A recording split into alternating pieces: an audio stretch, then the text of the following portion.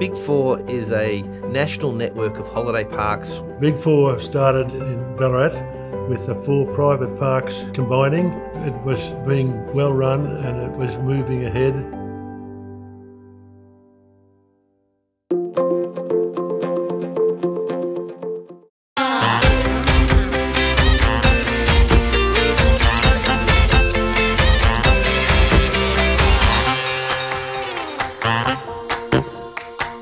We picked out parks that were operating well, had good products and good facilities, and they moved along with us. Robert's great-grandparents settled here in 1852. They were from England and they cleared the land of cedar, and in the first 2 generations it was a dairy farm. Robert's father started it as a caravan park when he was 21 in 1935. And it has been run by the East family ever since for 82 years. In 1935, we just had tents around the beach. Then, as time went on, people got caravans. Then they started saying, can we leave them here all year? We joined Big4 in 1979 with the second park in New South Wales. My husband straight away was delegated as park inspector, and he visited parks and recruited new members of Big4. It went from just a few parks up to about 100 parks at that stage. It got bigger and bigger as time went on. Robert was an Aries personality, larger than life. He loved to help people. He was a people person. He liked to advise other caravan people what to do. He just loved the industry. The journey of Big4 Beacon Resort started in 1970. It was a big paddock of 7 acres and it had big water holes and lots of boxthorns. And my father said to my mum, well, we could always just go and live out there, but let's try and make a go of it. We'll build a caravan park and we'll be the best in Australia, and we'll aim to always to increase the industry and to make the industry better. We first started off with 66 powered sites and it was just for caravanners. We would only see people for 5 to 6 weeks of the Christmas break. We then wouldn't see another guest and through until Labor Day, and then nobody else and through till Easter. My father was a plumber by trade. In our downtime, he would go off and run his other business for the first 5 years, while my mother Judy would stay here and she would build and develop the park. And she would do everything from mowing, tiling, painting, cleaning, administration, accounting, you name it, she can do it. She's an amazing woman.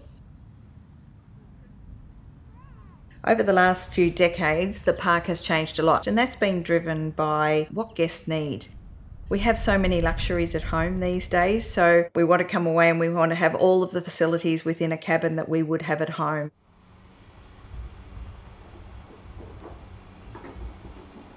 Gloria and I both grew up in Canberra.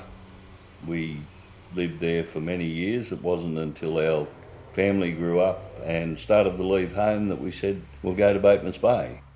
We came down here to semi-retire, but that never happened. We started the big business in the cabin business, transporting all over Australia.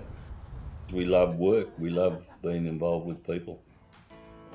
I was unfortunate enough not to have experienced caravan and camping in my childhood. It wasn't until after our marriage. My parents bought a caravan and had it in Bateman's Bay, and we used to visit whenever we could with our children, and that's where it all began for us.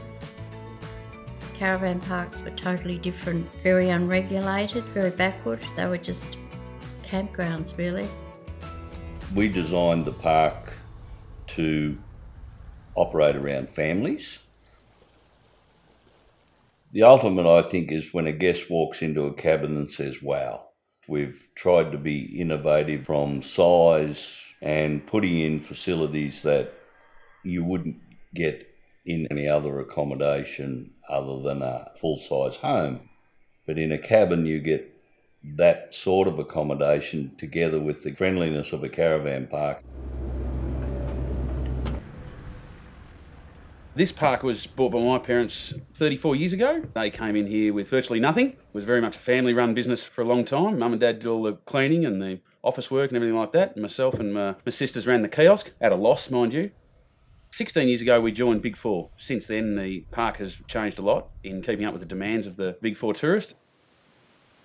Tourism was very rustic in the late 80s. It was very much Mum and Dad towing the van down. There wasn't a lot of on-site accommodation. It was very much tents, canvas annex put up beside the caravan and that sort of thing. Now it's become very modern and bling. My involvement with Big 4 and this style of industry was very much aligned with marrying my best friend. I come from a very different angle to this industry. I never holidayed in the traditional caravan park. I think the traditional connotation and the perceptions parks have really changed. So what's happened here at Anglesea is that we've implemented these safari tents so that people who are probably not as capable as true campers are given the opportunity to be inside canvas to make their weekend slightly more comfortable.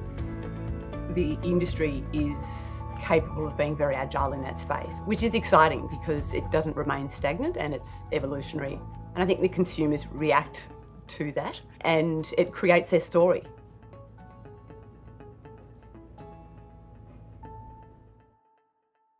Still to come on Industry Leaders, Big 4 Holiday Parks' dedication to the spirit of the true blue Aussie holiday for over 3 decades. But it hasn't been without its struggles, natural disasters and the loss of beloved family members.